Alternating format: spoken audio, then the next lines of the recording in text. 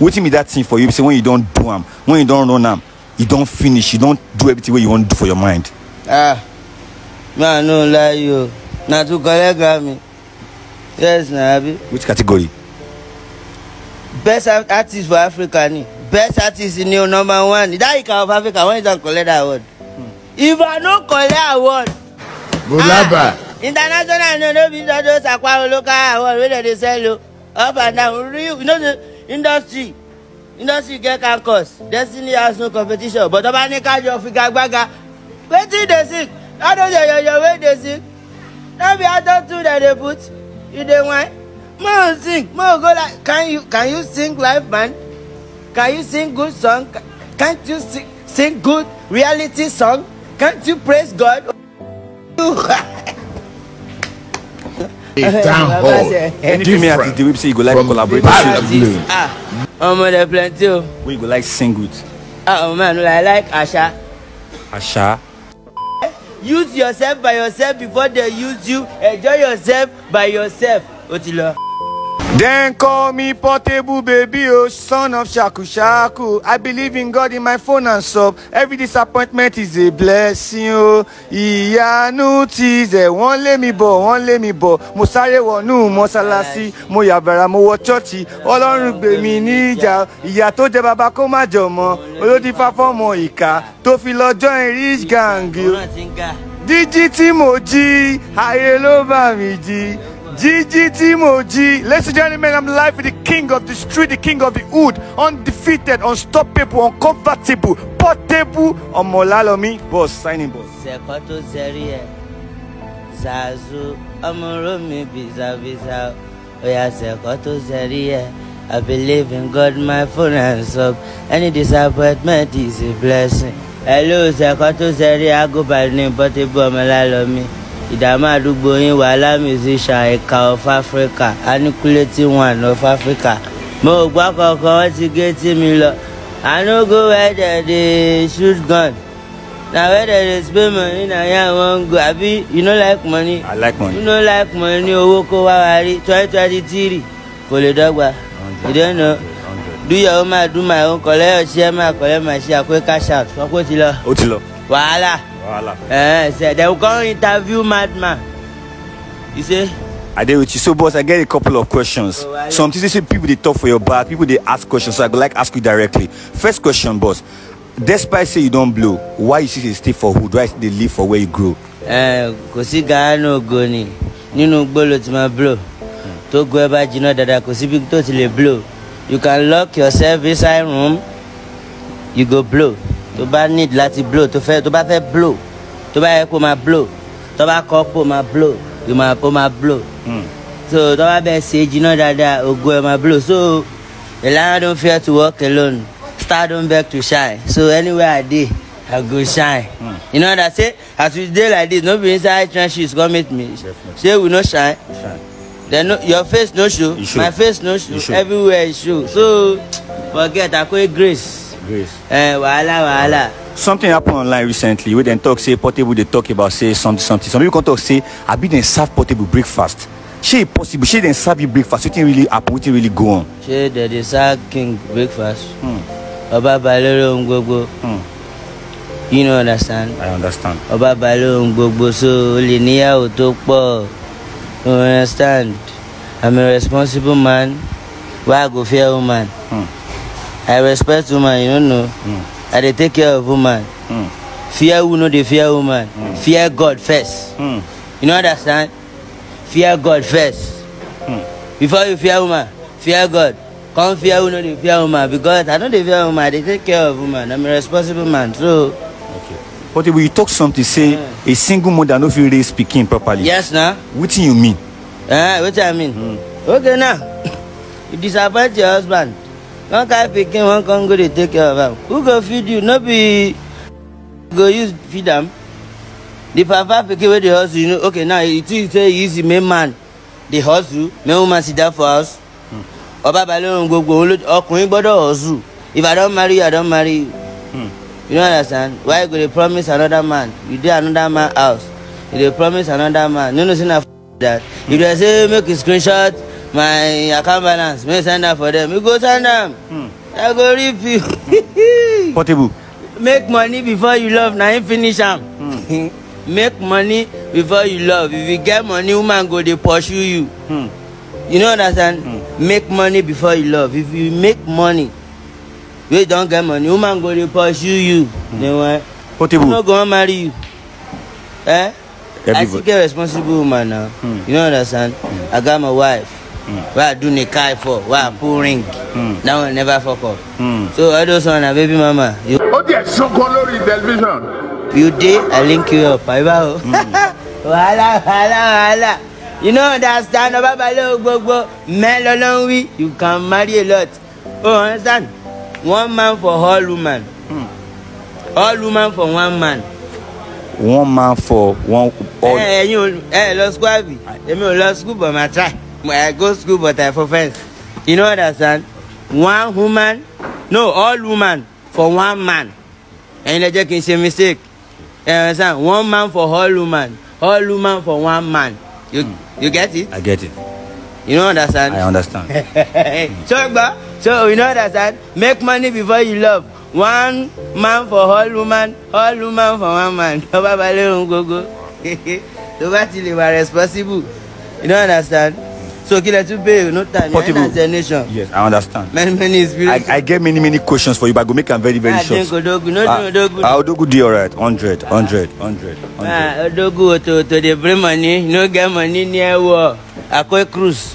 I do you like this, you don't blow. I don't blow. 100. Ogo Tolo, now every day we go they blow. More blowing. I mean no one blow.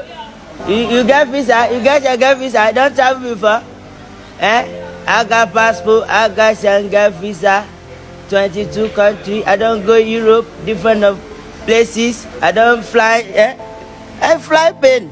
I fly plane. I buy ticket. Easy, international local. You know, bro. Wala. You start wala 3 times. Whether Onila. Wala, Shani. Alekun ọmọ Ọlọ́run wetin dey talk dey enter you ni. Ọ̀gá mi ti mara o ẹjọ́ ibùdó ti wá. Lagos inside the boat because they interview madman. You no tell me your location, you no tell me you get NAFDAC number, where are you from? I no understand. I don't know where are you from. Okay. Identify yourself. I go by the name Portable Malalomi. I do music for living. What did they do? I go by the name Timi Agbaje. I do content for living. Agbaje na star ibio. Star ni. Let àwọn tó máa interview àwọn tó ti blow. If not blow, you no go come interview you. Oh manga. Timi Agbaje. Oh manga. Let àwọn tó máa interview star. Interview Gudari. Star no interview. Voila. Portable, since you open this Odogu bar, how sales be for this place? Shey people they turn up, shey people they come do faji for here. How no they be? No see me dey collect show. Star ni. Na star build there. Why everything no go set? Talk now. As you come here, you know this everything they be sir. It is absurd. So you're in Ogun State. Second shrine, Ogun State shrine. Odogu bar, Zazu there. You know understand? On your way to from Lagos, Toll Gate, Sango, Yanlogbo, enter Odogu bar. 100. Portable, many guys out there, then do your hairstyle, then they try to be like you. What do you feel about them? Na glory, na grace. Before I say I can't the best. Because people when they do totally they want they fake me. I can't imagine saying na grace. Some people go insult me online self. They say that Portable. That fire you gonna go. I will go message. Why they insult me? I'll get myself I won't blow. I won't blow like you. I'm gonna say na grace. So you insult me, you pray for me, you talk about me good or bad. I call it grace. Thank you. Say they talk about me. If they don't talk about you, oh they blow. They know they talk about you. Who know you? Yeah. You kill what's your daddy's surname? You post, they no like. I got grace. 100 comments, 100 like, 100 followers. Instagram, no be fake followers, so no be they follow me. Original verification. I don't want fake very. I want real life Instagram real verification. All of that is You don't see blue? That time they won't rip me. They go Portable. If you press Portable, that guy go be like 50 coin. Now thank God, don't I mean the lead though.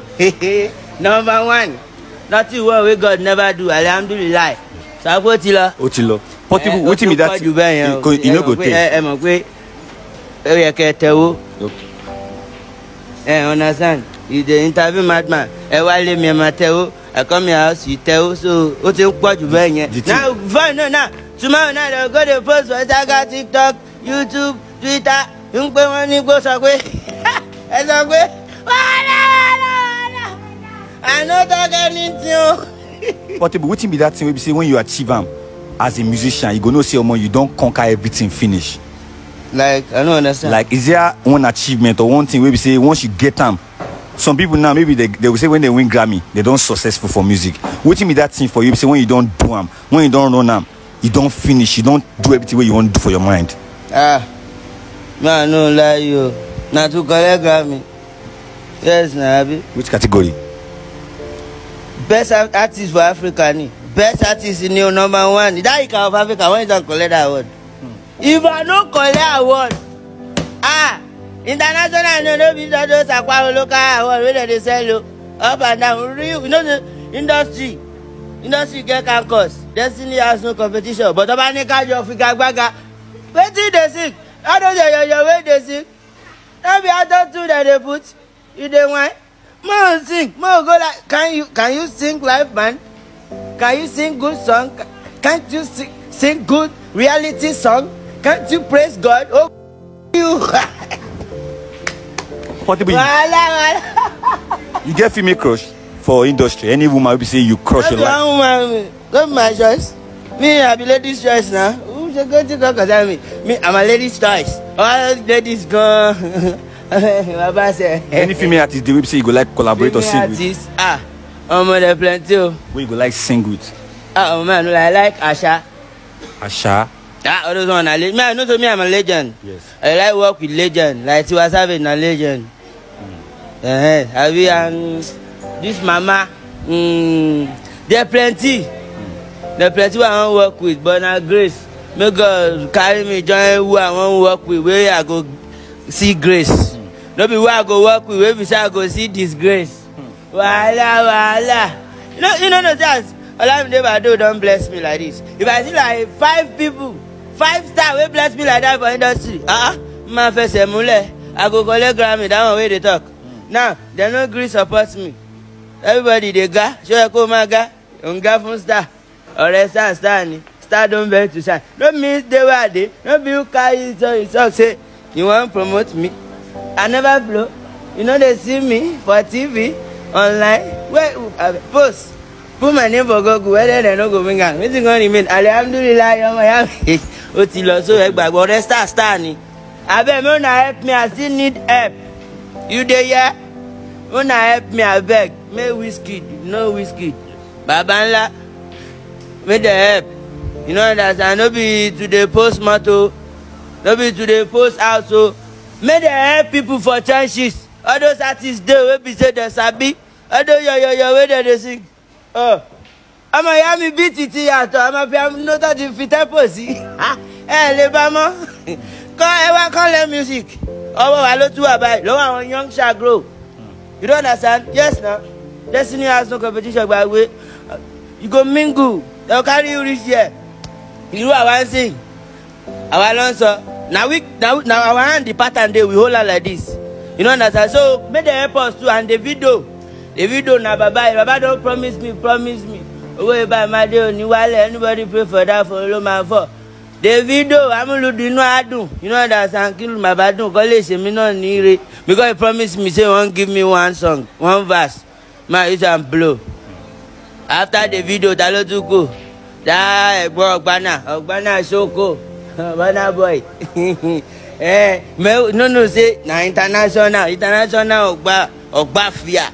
So giant of Africa. Hika of Africa. Kawa Lepo. Akoe grace. Akoe blessing. To they bring money. I beg more gather share money. I beg. I go. May they help me. You know understand? They no help me. They no carry me join body. They won't rip me now, make me the para. They say I wise. Why I no go wise? Because I wise. You the para. Why you got the? I beg. I just go beg una. Hey Joe, everybody na fans. You na fans. Myself, I be fans of myself. Like yourself, enjoy yourself by yourself. You be my fans. Everybody na fans. Gbogbo yin fans. I don't see what they done now. I know where. Portable, they say you too like fight. See now every time they fight online. Why? They never rip you before. They don't rip me. Yeah, they rip you no talk. I no talk. And I make them they rip you they go. Master. As they rip you they go. Make that they rip you they go. I don't want me that they rip me they go. That is why I para they go. I don't talk too much. I beg. One love, brother. One love. So before you stand up, they say since Zazu say you never drop another hit song for banger. Jesus. Wait till you won't talk to them. Who? Them. That video they drop it. You say waiting. Say now by to the top shot. Your sound the top shot. 10 people no be sing for churches. Voila today. No be others they sing. Some people that they sing on Pepero. Some people that they mind my song, they no get phone. They no dey online. You don't understand? All those small children when they mind my song, they don't they don't Instagram, they don't they TikTok. Now grace. Your song the top shots, they no feel my mom. Kilo cause if I no back biri. Body, what will be your body count? Body kilo quick. Body count. Kilo cause that away. My count body count biti bao. Kilo how many women you don't stroll me share? Biti bao. She as I tell you, no say you have ika. Ika of Africa came out so rude. I'm break out to have to break out. Like how many? We see like 350 billion coin. Habiba weli aye ijekije lo láyé je go to ma je ko nanu enu 100. Thank you very much. What do you have to tell your fans out there and people they watch? Bless you and you fancy me. Thank you 2022 moment tenumo. Now my fans carry me through there. They carry me reach there. Me no I'm a we o gbe mi de be o. Zazu virus. Our fans me want to gbe mi de be o. Zazu o ti so now 2023 I won't carry my fans this year. See they go. Olo go forever. No say I promise you now. Say now Olo go forever. No be you go joko. Ogo seko, ogo shuka, ogo adoka, ogo forever. And so we see they drop it, they go. Akoy banga. You know they hear my song? They drop it as I dey future. Mongbo future ni na 5 million. One do video 5 million. One do show 5 million upward. Bogwe 5 million. As you do like this, God. As you do like this, that's what I'm saying now. Now you come say, you want to do interview? 5 million. Don't be say why you going to blow. Anybody, 5 million coin. To bambo ko mowo dani. Ma gbagbe o, ko mowo dani. Portable, freestyle for us before you go now. Just drop one lamba. Just sing one lamba for before you go. All this one why they talk na lamba. Okay. All right, boss. You know understand? All right, boss. You don't do like that. Thank you very much. You know go for as you come meet me, God go remember you. Amen. You know understand? Amen. You know you say as you come, I no gara, but they go talk about me but say I dey do like this. But I no go do like this. You look like a reaper. Are you a reaper? No. Can you rip me? No. Swear to God. I know they swear I be Christian. You know they go church? I dey go church. You know they pay offering money? I dey pay. Pastor no one go heaven. Pastor no one go heaven again, yo. Mama, you have church money. Now pastor get them. Members donated, we have book for the pastor. He dey pay you. And the same pastor got attacked by who? By no government. Security where they got pastor who they no get bullet car. So what? Members where they follow pastor, them no get bullet car. So what? Only pastor and family, them they use bullet car. Aba, pastor no one go heaven. What? Lady Baba, you call me Portable baby, son of Shaku Shaku. Oh. One love in life party and a logo Odoguba. Odoguba. I know they drink on. You know they drink. You know drink Odoguba, but the camera and beer and Bejadi. Okay, sir. Oh yeah, drink here. You know drink Odogu na wahala. You can't go to wahala. No go drink Odogu. Then call me Portable baby, son of Shaku Shaku. Even though we don't know who be Shaku Shaku. Now me be Shaku Shaku. Now me be originator. All those Shaoli, now me get them. You know this is why I don't create all those beats.